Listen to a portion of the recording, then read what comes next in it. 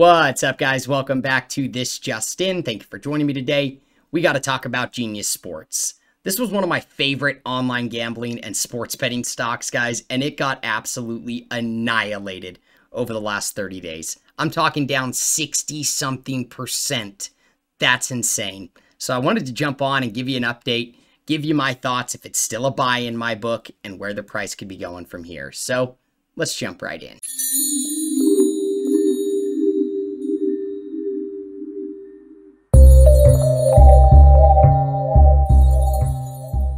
All right, guys, before we get started today, subscribe to the channel for me. Remember to hit the little bell. That way you get notified every time I post a new video. There's also a link down in the top pinned comment. That's to my Patreon account. Come over and join the family. We've got an awesome community over there. That'll get you access to the private Discord where we talk stocks. You'll be able to check out my high conviction fundamental analysis portfolio. I also send out all of my swing trade setups, which in my opinion is a huge value. Especially for those that are looking to become a swing trader or learn technical analysis. So whether you're a value investor or you're a swing trader, day trader, technical analysis guru, I think I got what you need over there. Day One Squad, I love you guys so much. Thank you for your support. The Patreon is the #1 way to support the channel. So if you want to do that, I would really appreciate it. But guys, let's get started. We got to talk about Genius Sports here. When a stock dumps 60% in 30 days, you can't ignore it. Guys, they posted their earnings report. Investors didn't like it. They got spooked. The EPS got beat down pretty bad, much worse than I think a lot of analysts or a lot of investors were expecting. The revenue wasn't too bad, but the business operations were actually really good. All of the online gambling stocks, the sports betting stocks have been getting hit pretty hard. I don't know if it's because the Omicron variant or whatever it was, but they were getting beat down. Penn Gaming, DraftKings, RSI, all of them. For those of you guys that are new to the channel, online gambling, sports betting, video gaming, those are my favorite stocks to invest into. So it makes sense why Genius Sports is up there with them. Now, I did make a video on Genius Sports a little while back where I went like super in depth on the overall company and what they did and why I liked them and their pros and cons. So I will link that above right here. If you want to go check that out, you can do that. Today, we're just going to focus on the obvious issue here, the obvious elephant in the room of why Genius Sports dumped so bad. Guys, this is pretty similar to PaySafe. PaySafe was one of my favorite stocks, but, it got wrecked just as bad as Genius Sports did. So what we're going to do, guys, we're going to jump in. I want to just show you the highlight slide from the investor presentation from their Q3 earnings. I want to talk a little bit about some of the analyst expectations and some of the price targets that I've been seeing. And then I want to break down the chart and let you know where the price could be going from here. So let's get started. First thing, guys, this is their highlights from their Q3 earnings. So they actually did well on revenue, guys. As you can see here, group revenue was up 70% year over year to 69.1 million. The actual beat on revenue, the expectations, they beat by about 6.31 million. So they had a decent beat there on revenue. I don't think it was as much as I thought it was going to be, or even a lot of people thought it was going to be, but that wasn't really the issue. The beat on revenue couldn't drown out how bad the EPS was. They missed EPS by like 25 cents, guys. I think they posted negative 37 cents earnings per share, which is not very good.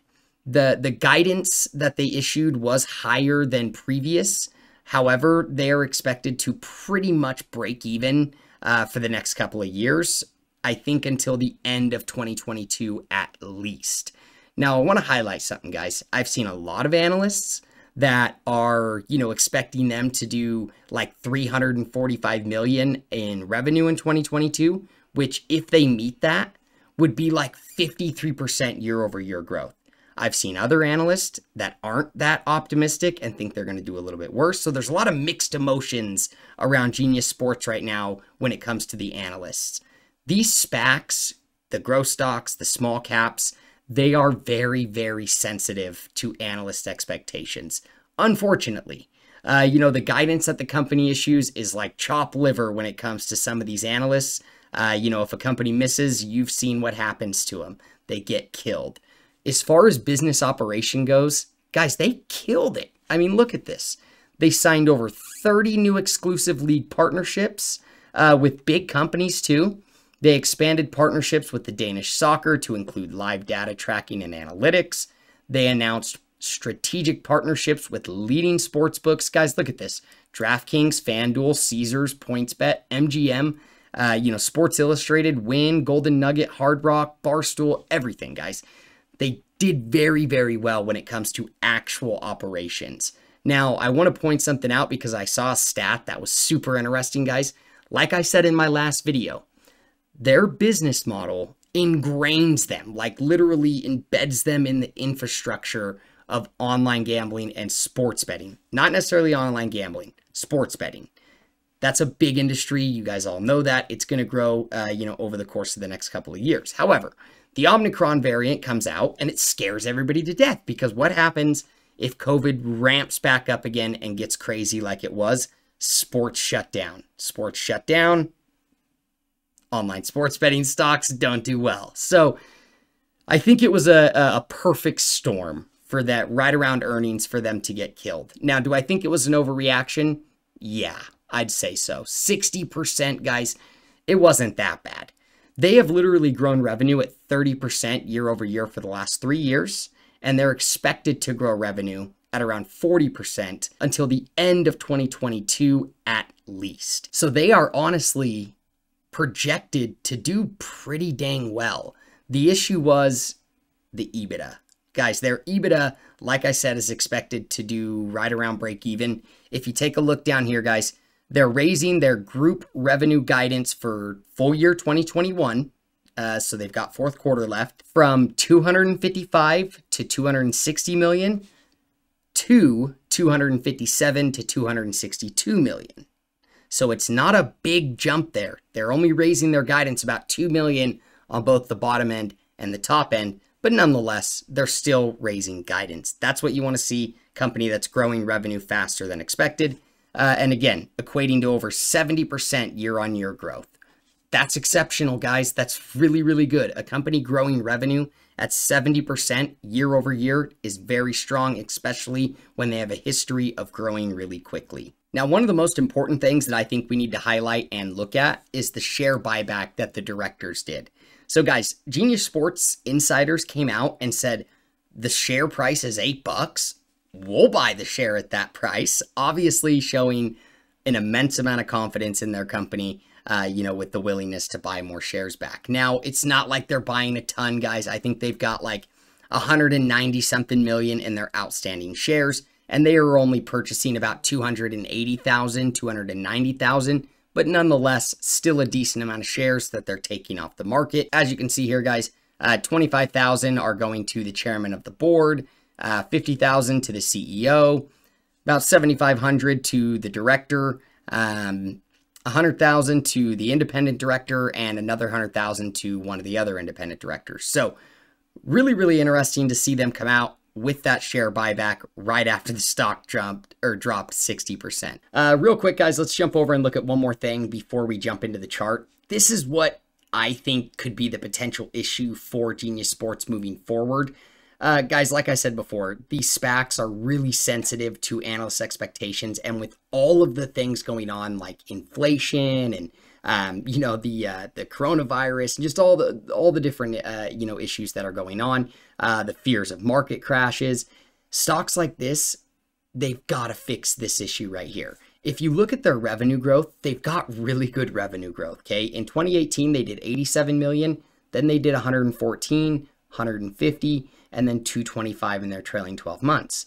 But their gross profit is not so good, guys. Really nice revenue growth, horrible gross profit and net income. Look at the gross profit. When they did 87 million in 2018, they did 35.8 million in gross profit. So that's like 40 something percent. That's pretty good. But in 2019, they did 114 million and only 25 million in gross profit.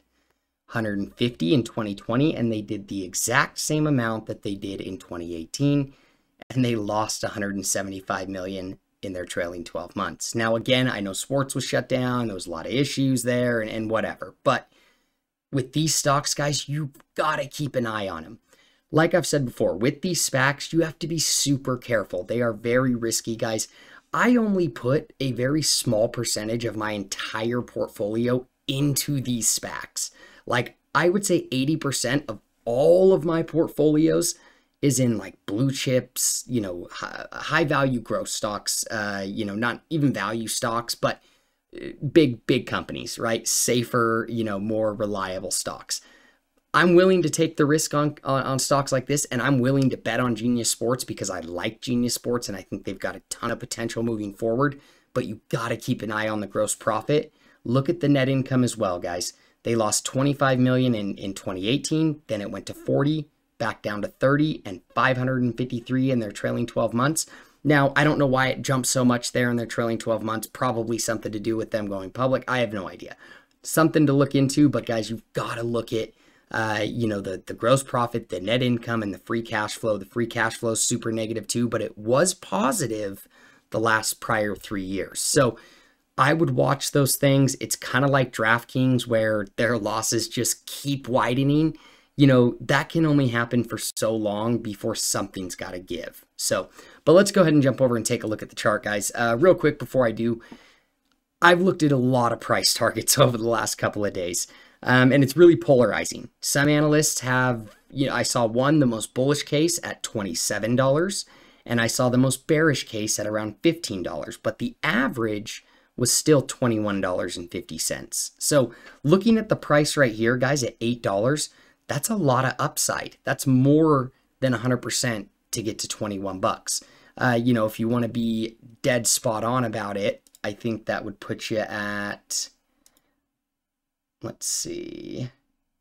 Yeah, 157% upside. So, and I absolutely think Genius Sports will get to that, you know, $21 price target. I just don't know when. I do think that if we can get back above $10 within the next couple of weeks, I think you'll see $20 rather quickly, because I think if you can get over $10, back test that level, you'll see 15 like that. If you don't get over $10 though, I think you're going to see exactly what's happened with Lightning eMotors, PaySafe, and so many of these SPACs that fell under that $10 NAV price after the merger was complete, and they have never came out of it. Lightning eMotors came out of it for a few days and couldn't back test the top of the level and fell right back below it again. So keep that in mind. This right here is bad, guys. I mean, this, when you have more red than you do green, and the green days are really weak, that's bad. That's really bad. And so, you know, look at what happened today, guys. You fall, you think you might find a bottom, you try to back test 10, you back test it as resistance, you fall, you think you find a base, and then it closes at the lowest level it's ever closed at today. That's really, really bad. Now, if we take a look at the RSI, the lowest level of relative strength that this asset has ever seen.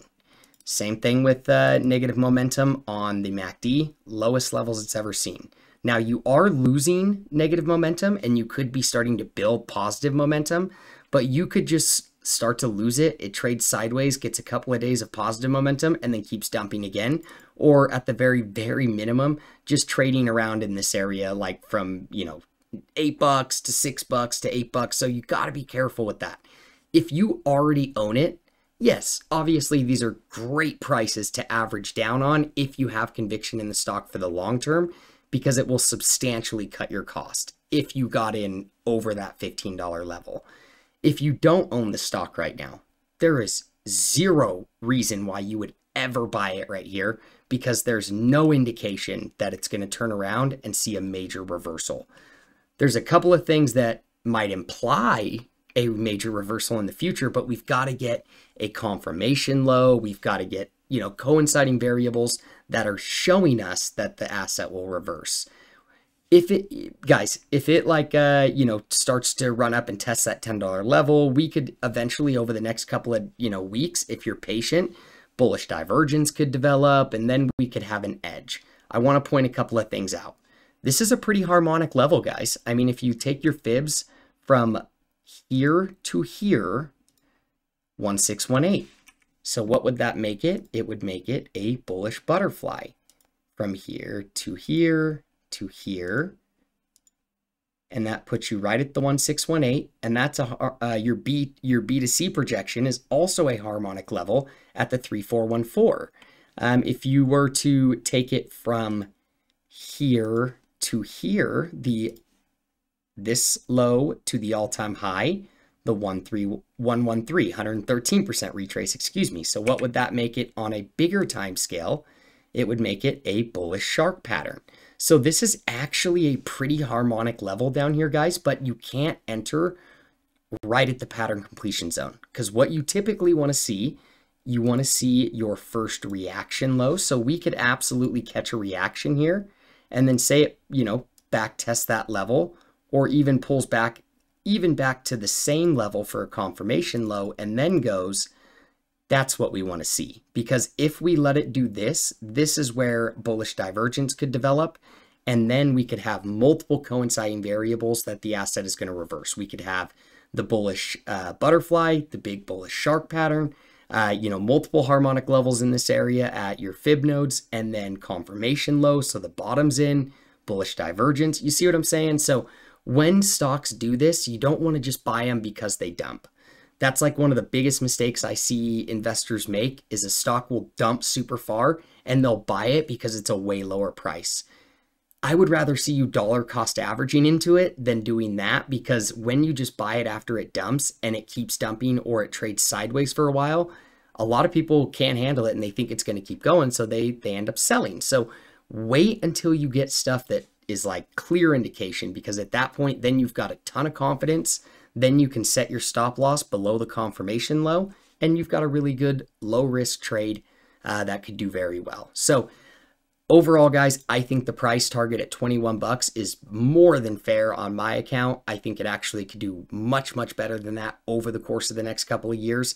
I love the price down here at $8, but I know it could go lower, but it absolutely could pivot and turn as well. So we just got to wait and see what follow through price action we get. So that's it for today, guys. Thank you so much for watching. I really appreciate it. This video is for entertainment purposes only. I'm not a licensed stockbroker. Always do your own research and due diligence. Come join us at the Patreon if you want to be part of an amazing family.